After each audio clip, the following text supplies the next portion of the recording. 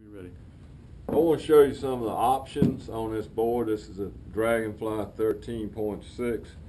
Carrying handles are standard. They come on all the boards, and it makes it real easy if it's two of you, especially if you got one in a boat and you want to put it overboard or launch it out of a boat or carry it a long distance. You got two carrying handles, one on the bow and one on the stern. This is an option here. You can have leash points however many you want, but this one's got 4 with bungee on here, so you can store gear or anything you want to carry along with you. This is a Scotty flush mount. We use only flush mounts because we don't want anything sticking up. Just like on the fishing boats that we build, we want what we call a clean deck, so nothing gets hung up, especially if you're trying to fish. You don't want your line or your hooks or lures or flies or whatever getting hung on anything. The next one is this vent.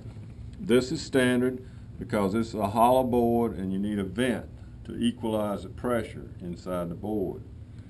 The next thing is a storage hatch. This particular storage hatch is pretty unique because it's got a battery in it. So if you want a fish finder or underwater LED lights or any kind of electronics, you can hook it to a battery. There's a switch right here for turning on underwater lights. We've actually got LED underwater lights on this one. So you can go out at night and see creatures that don't come out during the day, especially in clear water. Or you could even do flounder gig. You could gig flounders on this board.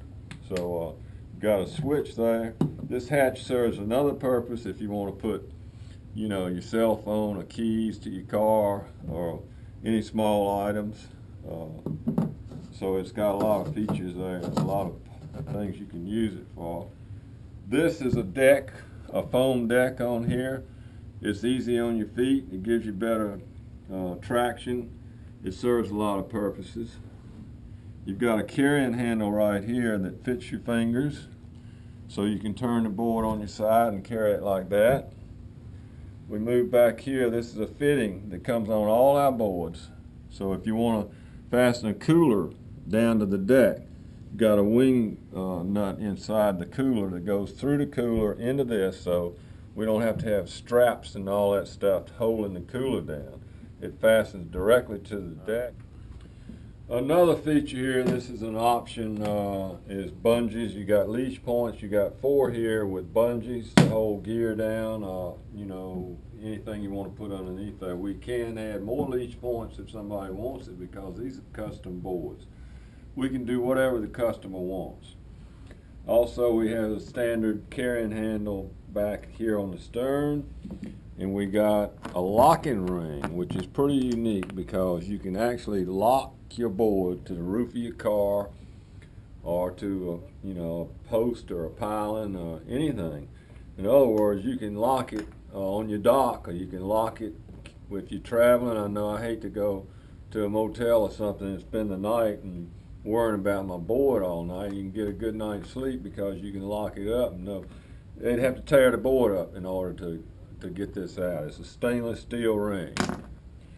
Another feature is a drain plug here. So if there's condensation or whatever in the board, or if you do get any water in the board, you can drain it. The other thing is the foam that we use in this board will not absorb water like a lot of the foams that standard stand-up paddle boards are made of.